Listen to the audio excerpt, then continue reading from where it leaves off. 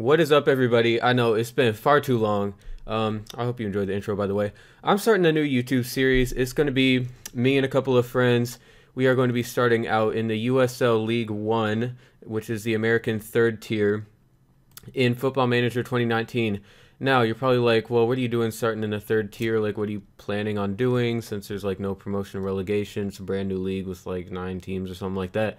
Well, what I did is I made a custom pack where it goes MLS at the top, then the USL Championship, then the USL League One, USL League Two, and then this league technically exists, but not in the capacity that I made it in this save.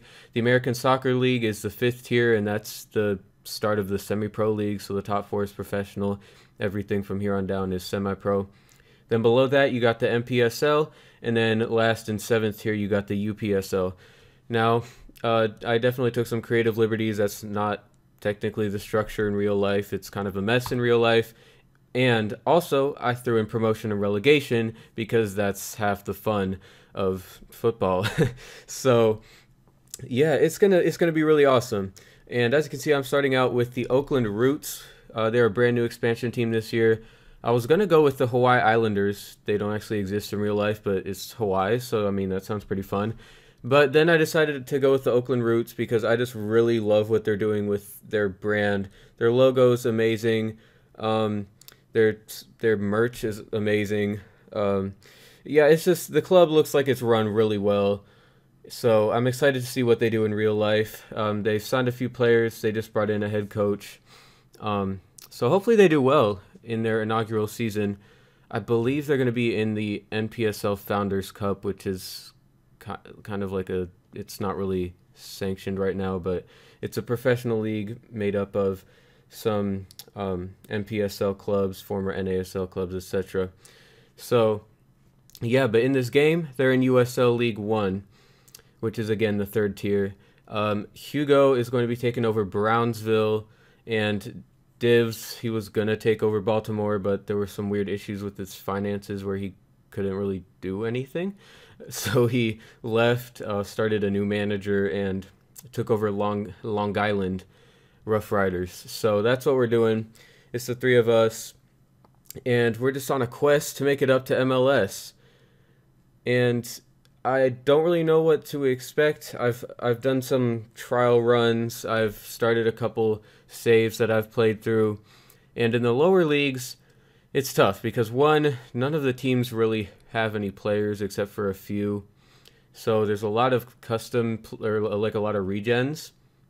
Some of them are older, some of them are youth player regens.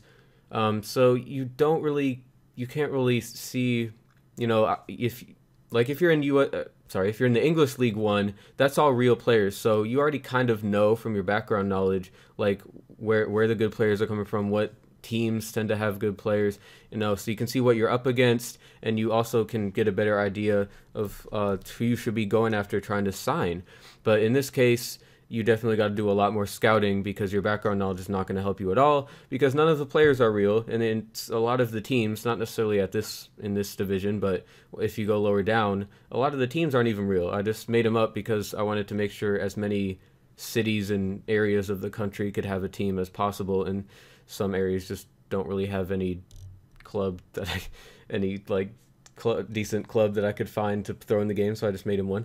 But yeah, also, just because this team has good reputation and this team doesn't, like, one might end up with a player that's as good as the best player in MLS. I mean, there's been a lot of players in my saves that have gone from the 7th tier to starting for like the New York Red Bulls because they're just that good. And it's kind of weird that they started out in the 7th tier when they're that good, but that's just the thing with regens. You don't really know what to expect. So yeah, it's going to be really interesting. The transfer window is going to also be, it's just going to be really interesting, basically. Definitely got to focus on scouting these players since, again, the background knowledge, it's not going to help.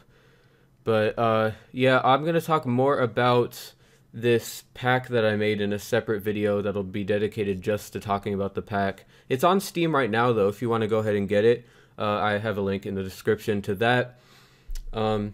when I first uploaded it, there were some issues with it. It was kind of broken.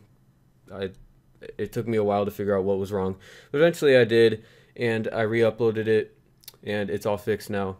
Haven't had any complaints, and everyone who's tried it has said that it works. So, yeah, again, link in the description if you want to try it out. And then if I've uploaded, actually no, I haven't by now. When I do upload the video about the pack, go ahead and check that out if you want all the details about what's going on.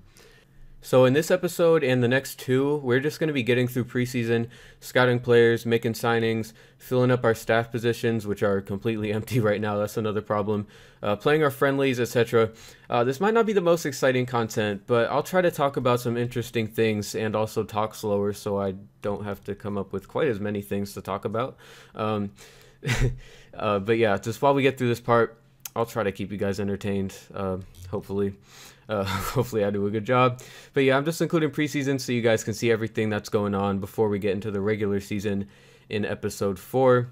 So one big issue with signing players and bringing in staff, at least right now in this first season, even though our reputation is about the same as, I keep wanting to say USL, about the same as English League One clubs, or about on par with them in terms of reputation, we still can't really sign a lot of players. Not very many people want to come to these teams. I don't know if it's because they're brand new or because the league's brand new or what. But regardless, whatever the cause is, we're having a hard time getting players to join our club. The team might accept the offer. We might have plenty of money, but then the player's like, oh no, I don't want to come to this team. Like, I don't want to move there, or this will be a step down for me, even if we're signing them from a league below or whatever. Yeah, so especially with foreign players, it's going to be tough this first season. So we might have to rely on the regens. We might have to kind of look in the lower leagues for some of those like MLS quality players that we can nab before some of the bigger teams do. Because believe me, there are some very, very high quality players just kind of chilling in the lower leagues that you might not even find unless you just send some scouts there. Now, I learned that later on. For whatever reason, I was trying to sign players from like higher leagues, mainly going for like squad / like fringe players from bigger teams, especially teams in MLS. But then eventually I decided, okay, this isn't really working too well.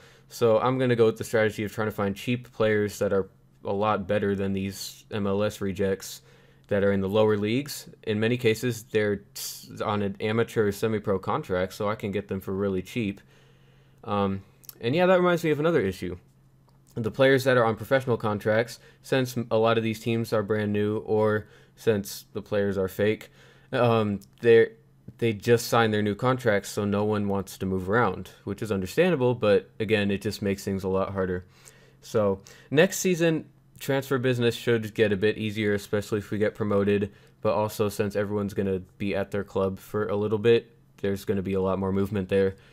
But yeah, this first season is going to be a little bit tough when it comes to everything.